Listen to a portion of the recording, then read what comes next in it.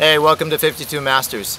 In this installment, we meet a really cool guy named Cole Rogers. Now, Cole was introduced to me by Guru Alvin Katakutan, whom you might remember from episode 2. The interesting thing about Cole was he was born with something called arthrogryposis, which means his joints are locked. His knees are in the fixed bent position, his hips are locked, his elbows are also locked, his arms are straight, and his thumbs are permanently pointed down. That being said, he was still able to learn martial arts, Filipino martial arts, jiu-jitsu, and also Krav Maga, and develop a system that he calls Fightability, in which he can teach other people with special needs to learn to defend themselves with martial arts or just use it for sports. And he's also coaching instructors like myself on how to better teach people with special needs. This is going to be a really interesting and inspiring episode. So, let's get to training. I am 51 years old. I've been a practitioner of Okinawan Shorin-ryu karate since I was 7. There was some who would call me a master. I assure you, I am not. I believe that the true expert is someone who still has a student's heart and a beginner's mind. This year, to celebrate turning 52, I'm setting out to learn from 52 other disciplines, each from its own master. Some things I've tried before, others I'm a first-day beginner like anyone else. 52 weeks, 52 new skills. I'm William Christopher Ford, and this is 52 Masters. How have you been, man? Been pretty good. Good. Drove down yesterday from San Luis Obispo. Okay. Nice drive. Yeah, Okay. I'm excited to do some training today. Yeah, you were over at the Gracie Academy last night. Yeah? Yep. Yeah, I went to the Gracie Academy last night. Did some rolling over there. Okay. Met some awesome people. Yeah, great experience. That's for sure. a beautiful facility, isn't it? Yeah, super awesome. It's a lot bigger than the last one they had. And I thought the last one was really big. So. Yeah, the last one was huge, but there was a little bit of a parking issue sometimes. You know, Yeah. so sometimes you have to park 3 blocks away. Yeah. You know. Yeah. So, I got premier parking. I always park right out front. It's one of the perks. You know, one of the many perks of my situation. Very, very cool. How old are you, Cole? I'm 24. 24. And how long have you been doing martial arts for? I've been doing martial arts since about 2008. Okay. Yeah. And how'd you get started? I got started because I was actually approached by a Kung Fu instructor who was going to the same physical therapy as me. And I'd always been interested, you know, in action movies, Kung Fu, Bruce Lee, all that kind of stuff. But I just assumed, based on my physical situation, well, I'm probably never going to be able to do that stuff. And it was through having this instructor come up to me and kind of inspire me and say, hey, I think there's some moves I could teach you. And as soon as I heard, like, what, there's moves that I could do, you know, that basically unlocked the door to what has become kind of a lifelong passion for me.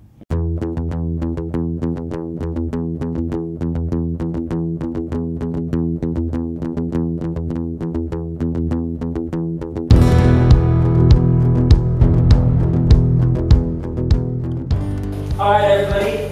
So if you can find kind of a centralized location, doesn't matter where you are, part of what today is really going to be about is about adaptation. Let's just say in a normal class environment, generally your instructor is going to have spent a lot of years training and a lot of times developing training for a specific body type, which is the average body type that you might see someone walking around with. Within martial arts, we have self-defense, protecting ourselves out on the street, in our home, wherever we find ourselves. Basically, the goal of self-defense is always get home safely at the end of the day. So the first one is going to be very universal, and we're going to call this generation of power. And so what I like to have people do before they learn any specific moves or techniques is just show everyone that you have the ability to hit and you can cause damage with whatever tools you have at your availability. So what we're going to do is we're going to try to isolate whatever is possible for us to generate power with. So let's say all you can use is your wrist.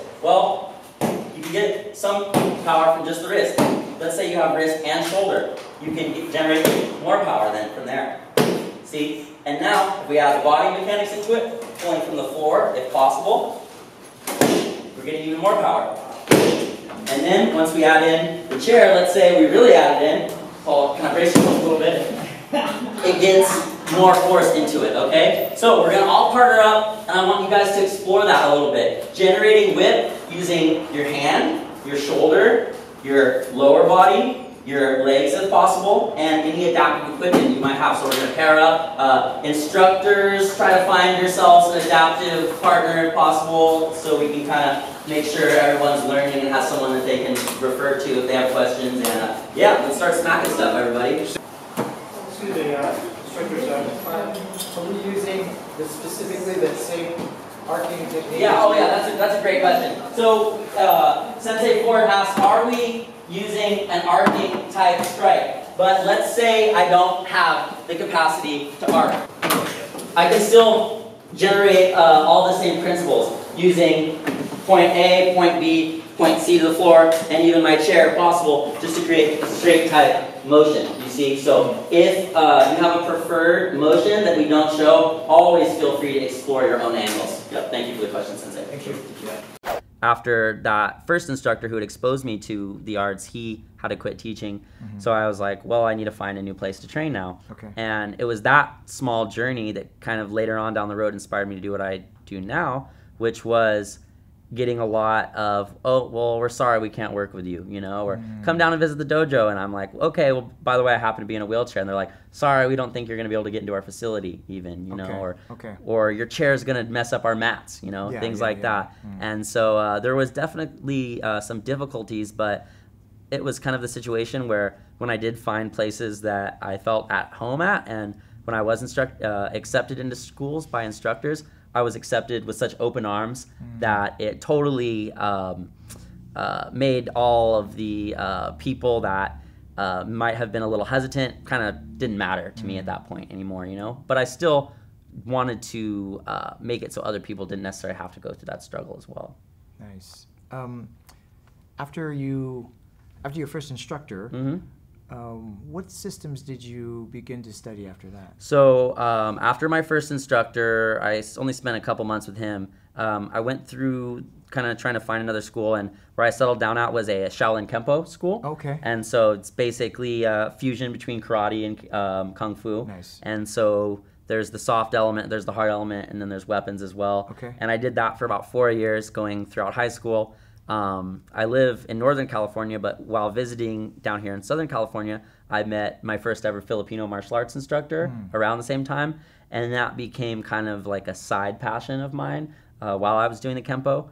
And then when I started going to school, quit doing the Kempo, fell out of martial arts for a short time, was realizing I'm really depressed, I don't have focus, I don't know where I'm going in life. Yeah. What's my biggest passion? Martial arts. What have I not been doing for the last year? Martial arts. Right. And it was in that moment that I really decided, okay, I'm going to take my Filipino martial arts training super seriously, found a school about 45 minutes away from me, started driving out to that school, and then also got into some boxing and Brazilian Jiu-Jitsu and things like that around the same time as well as I was going into college.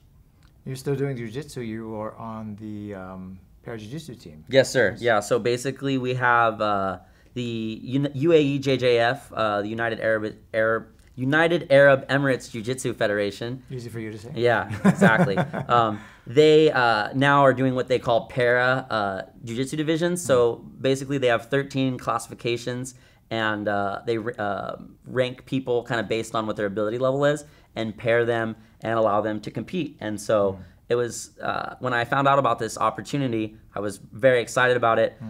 And it was also at the same time that I learned that they were doing a U.S. team for para-jiu-jitsu. So I was able to join that team, and now we travel to different tournaments. I was able to actually go to Abu Dhabi and compete. That was a great experience, and meet a ton of amazing para-athletes along the way that really inspire me and keep me motivated.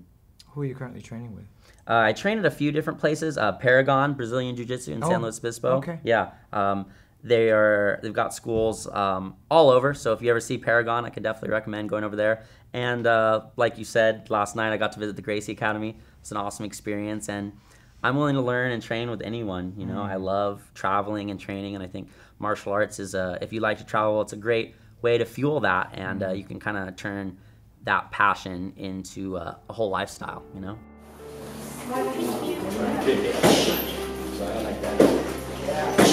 Oh, and everybody, I forgot to say this, but breathe when you hit. Don't hold your breath. You won't be able to hit for very long. Yeah, that's pretty much it. Okay, so now I'm seeing a difference. Show me this. position legal?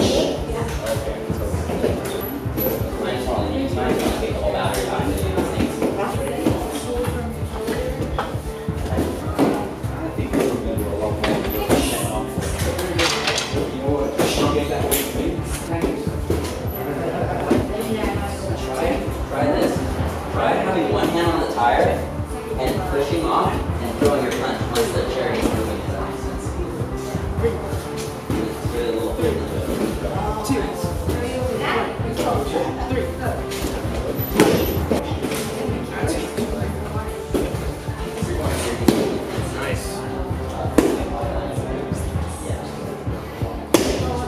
Yeah, that's good. That's good. That's good. Right? Do I start here? I think just do whatever's comfortable. It's been 4.5 years. I wasn't easy into it, but since you started today, like those three were better. So I already see them moving.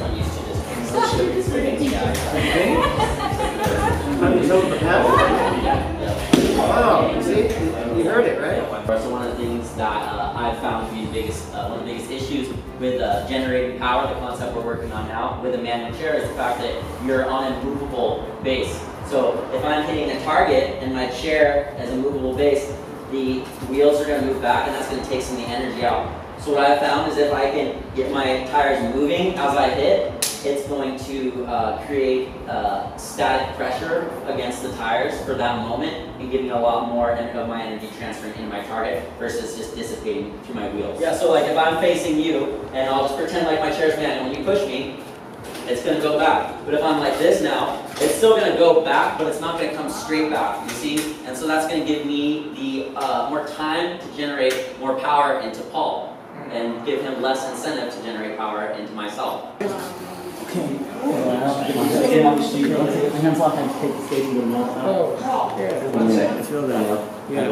One more time. So I got here, and put my chest. Yeah, that was a good one.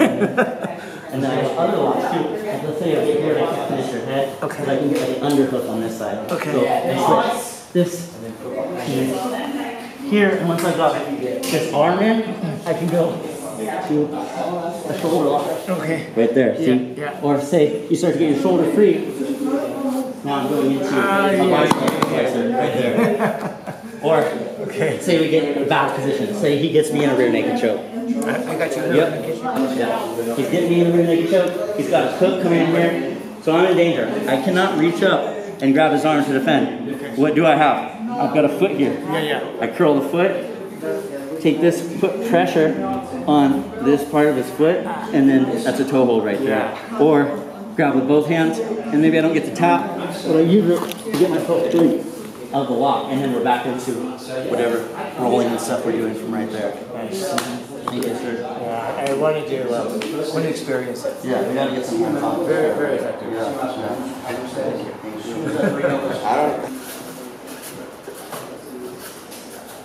I think that you guys derived plenty of concepts, and that's what today is about, is deriving.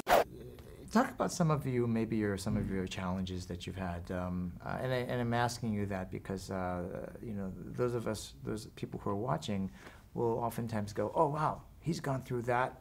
That gives me inspiration to get through what I'm going through." Yeah, of course. But maybe not just the physical challenges, but maybe some of the emotional challenges. Most definitely. mental Yeah, I would love to challenges. talk about maybe that. Maybe you could share a story about that. And, can you share a little bit? Yeah, about that? definitely. Okay. So what I always tell people is we all have barriers and we all have challenges that we're going through in life. You can just see mine. I can't see yours, but that doesn't mean that they're not there. Mm-hmm. So I find that we're all unified through our challenges, but being in my physical situation, it does come with some, I'd say, unique challenges. And what comes to mind is growing up, naive kid, I never thought, as a really little guy, that there was anything wrong with my situation, that there was any negative to being in a wheelchair. And pretty soon as I was coming up through school and things, I realized that not everybody thought that way. My teachers and stuff would say, "Cole, there's nothing wrong with being in a chair." And when I was really little, I didn't understand why they even brought it up, because to me, I was like, yeah, I'm going out, playing on the playground, doing everything that a kid should. But it was through, you know, hearing whispers in the hallways, seeing how people might kind of like avert their stare as I'm coming up to them, or even just looking at how people with disabilities might be portrayed in the media, I realized there are people out there that no matter what I do are going to have a problem with me being in a chair. And it was kind of a weird thing at first. And I was like, well, how do I reconcile that? How do I deal with that? And it was through that realization that no matter what I do, I cannot change their minds, that gave me the freedom to not have to change their mind and to be as true to myself as possible and to pursue my passions and not be held back by constantly trying to please other people that honestly could never be pleased. So I'd say that, yeah, just having to kind of realign maybe some of the values that society holds important, you know, being strong, being athletic, being able to, you know, climb a mountain, Now I climb mountains in a different way, you know, and I think that that is important for everyone to learn, no matter what your situation is. That's very inspirational. Thank you. Thank for you. That. Who are some of your inspirations? Maybe I would even say, who are some of your heroes? If you have Yeah, any? most definitely. Well, growing up, Doug Marcada and Fred Mastro, I looked up to both of them through YouTube and things like that, seeing them being into martial arts. As I've gotten older and gotten to go out and experience, you know, different seminars and things like that, not just martial arts related, but related to outdoor activities and stuff for people with disabilities. A gentleman that I met, Eric Wayenmeyer, who started an organization called No Barriers. He really inspired me. He brought me out to Colorado to do some climbing with them, and what his story is he's the first blind person to ever solo summit Mount Everest. And so obviously you could imagine, you know, visual impairments trying to get to the highest mountain in the world. It's a challenge, you know, so he knows about overcoming challenges. If you want to hear about someone who didn't just give up there, you know, he's done so much since then. Solo kayaked through the Grand Canyon, started this organization, No Barriers, which now does clinics all over the world and helps tons of people. I'd say that he's definitely a big hero of mine.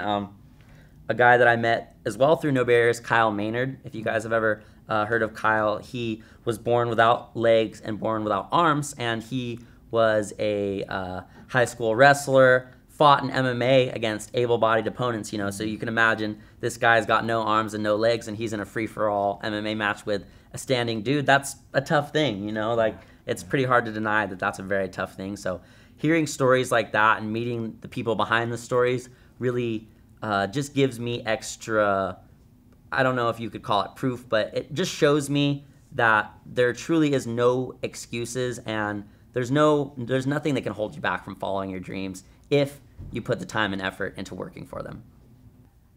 Through following your passions and through following your dreams, you truly can make the impossible possible. I remember growing up thinking that, one, I could never do martial arts, and all of a sudden now I'm doing martial arts, then thinking, well, I'll never be able to compete in martial arts, and now I'm doing Brazilian Jiu-Jitsu competitions, and having people tell me that, we don't think that these activities are safe for you, and basically having to kind of just go out there and just through doing it, prove them wrong. It really has shown me that the only limitations that we have are the ones that we set on ourselves. So if you can remove those limitations from yourself, I think that you can truly experience a world full of possibilities, and you can inspire others to do the same. And I think that's where passion comes into play, is through helping other people and just spreading love throughout the world.